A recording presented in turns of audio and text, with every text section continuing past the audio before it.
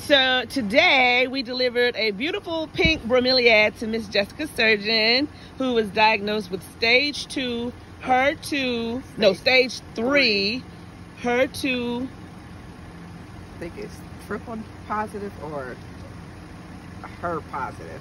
Breast cancer. Yeah. And they've already taken one of your boobs, yes. right? They took one. And you're about to have another mastectomy? Yes.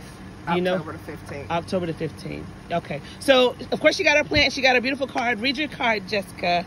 Dear Jessica, God makes no mistakes. You are going through this because He knows you are strong enough to handle it.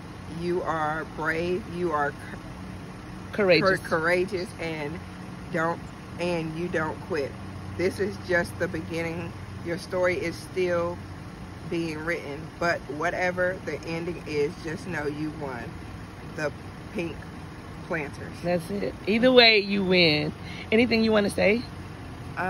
This battle has been a different battle for me. I found out at 25 years old. I had just had a newborn baby. I was breastfeeding. Me and my boyfriend, actually, he's the one that found it and noticed it. And from October of 2018, I didn't pay no attention because I was breastfeeding. So I thought it was backed up milk until finally December, when I noticed something was still growing. I finally went and got it checked out. I always tell people when they meet me, I have a miracle baby, which is my daughter. If I wouldn't have never got pregnant, I probably wouldn't have found out, because my cancer feeds on hormones. So me and her hormones together, it grew it. So it was a blessing, because that's my last child, and also she's my winning child.